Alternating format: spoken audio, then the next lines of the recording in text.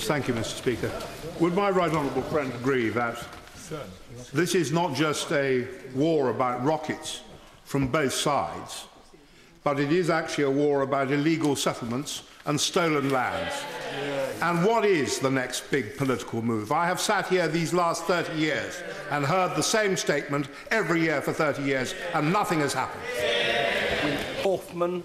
Is the right honourable gentleman aware that among the 173 innocent civilians slaughtered by the Israelis in Gaza was the inhabitant of a disabled people's home which was hit by Israeli targets, and that a hospital was hit as well?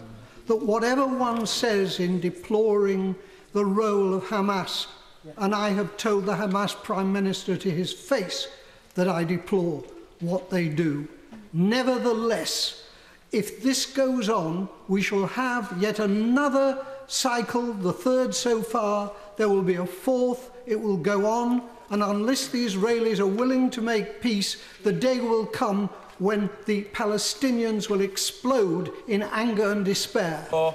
Thank you, Mr. Speaker. The whole House condemns the killing of those 3 Israelis and the burning of the Palestinian, and none of us have any truck with Hamas.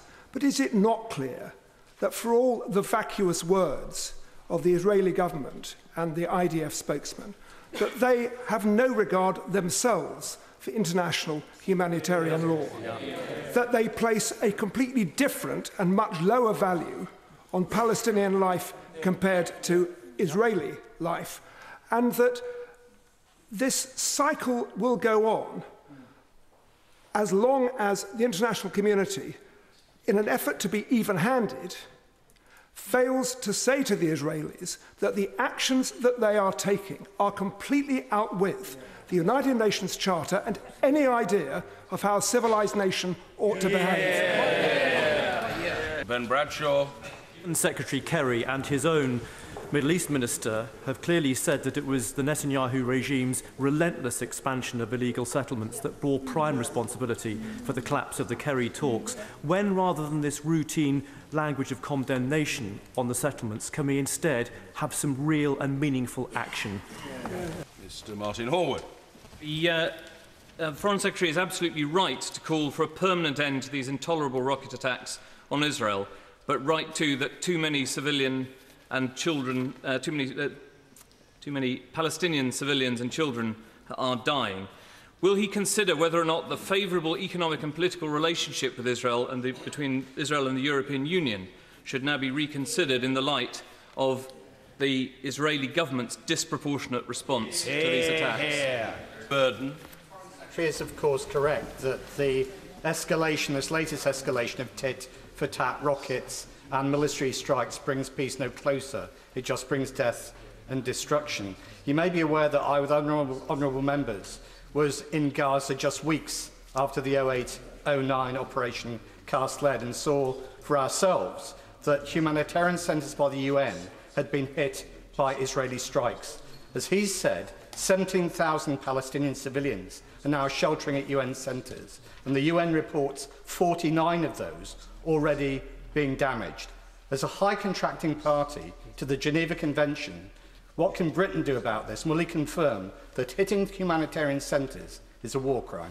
Shanara Ali. Speaker, in 2010, our Prime Minister described Gaza as being like an open-air prison with its people living under constant attacks and pressure. The latest escalation of the violence and killings has made matters unbearable. When will our government, working with the international community, actually apply pressure on the Israeli government to adhere to international law and humanitarian requirements? Because this is just completely unacceptable.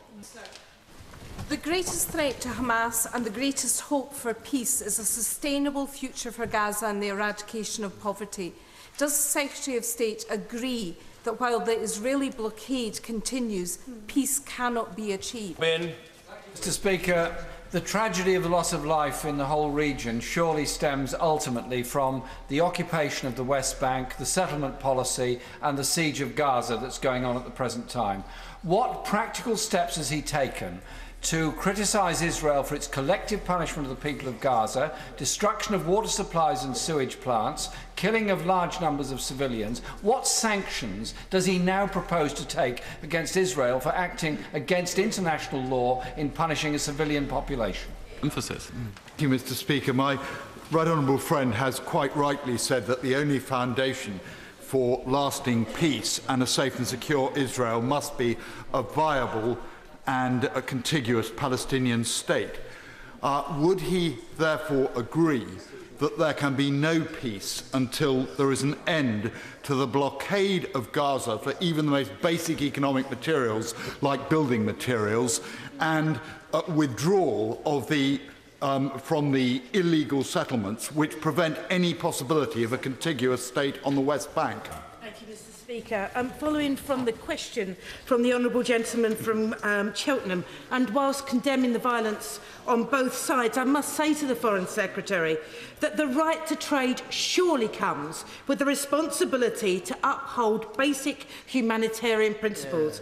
Can I urge the Foreign Secretary to investigate the possibility of a consensus for economic sanctions within the European Union as an effective means of non-violent intervention, delivering Israel to the negotiating table for the desperately needed two-state solution?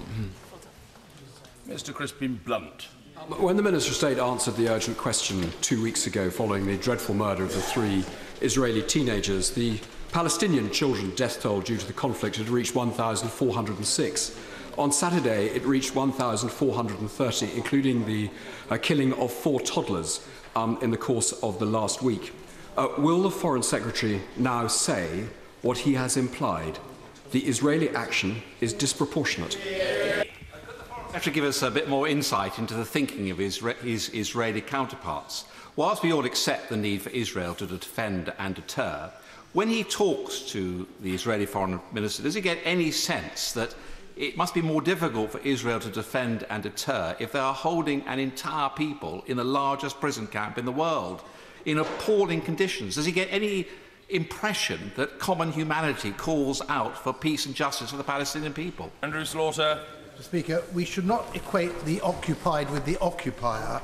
We should not equate a refugee population of 1.7 million imprisoned in a tiny strip of land with the prison guards. We should not equate terrorists firing rockets with a supposedly civilised state systematically killing women, children, elderly and disabled people.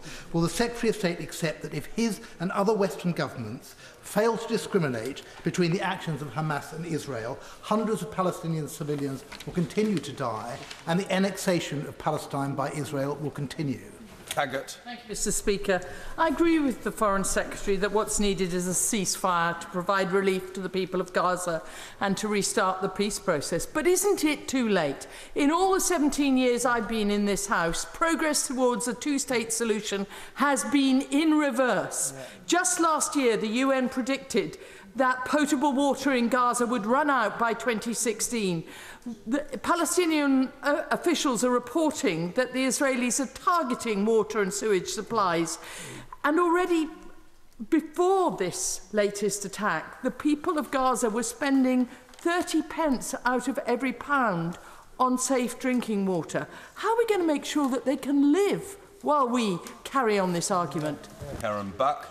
Mr. Speaker, with half of the population of Gaza aged under 18 locked in an open prison in one of the most densely urban concentrations in the world, there was never any prospect that children would not be the disproportionate victims of this military action. And now we see tens of thousands of homes without electricity and a rapid deterioration of the humanitarian situation. What urgent representations can he make now to ensure that while we wait for the ceasefire, which will inevitably come, we do not see a further worsening of a catastrophic humanitarian situation?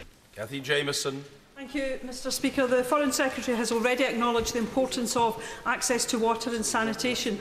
Would he therefore say what assessment he's made of those reports that Israeli aircraft have been targeting water wells, and if they have, that is a clear breach of international law? Sir Bob Russell. Will the Foreign Secretary confirm that the actions of the Israeli political and military leaders constitute war crimes? Barry Gardner. Thank you, sir. Israel's right to defend itself, of which the Foreign Secretary speaks, is not an unconstrained right. Yet Israel's response has been unconstrained. It has been disproportionate and wrong. Heavy bombing in a densely populated area of 100,000 civilians, causing the death of 170 people, a third of them children, is not self-defense, it is barbarism.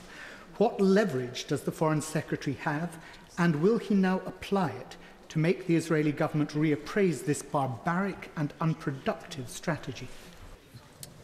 Mr. Kevin Brennan. Thank you, Mr. Speaker. The Foreign Secretary quite rightly has condemned the rocket attacks by Hamas. But does he understand that his unwillingness to condemn as disproportionate the current response by the Israeli government feeds into a view held by many of our constituents that the lives of Palestinians are not regarded equally with the lives of Israelis in this conflict, and does very little to put that additional pressure on the Israeli government to act in a proportionate way when it is under attack? Byrne. Mr. Speaker, the airstrikes, the commando raids and the rocket attacks have got to stop before any more children are killed. But can I press the Foreign Secretary on Resolution 1860, which of course Britain led back in 2009, which said that justice required sustained and regular flow of goods and people through crossings. Does the Foreign Secretary not agree that without progress restoring the normality of trade, jobs and growth, we risk trapping the Palestinian people into a cycle not just of violence but of despair from which there is no escape? Griffith. Thank you very much, Mr. Speaker. Well, we understand the immediate need for ceasefire and for humanitarian aid, but we really must look at the underlying causes. With Gaza under siege and 60% of the West Bank now under direct military rule, and a seemingly complete failure to halt the continuing expansion of the Israeli settlements. He's mentioned now how difficult it is to influence Israel about the treatment of Gaza, but these settlements are illegal in the West Bank, so surely more could be done there. Could he explain what more could be done to put pressure on Israel in order to deal with the way that Israel is behaving and therefore bring forward the peace process?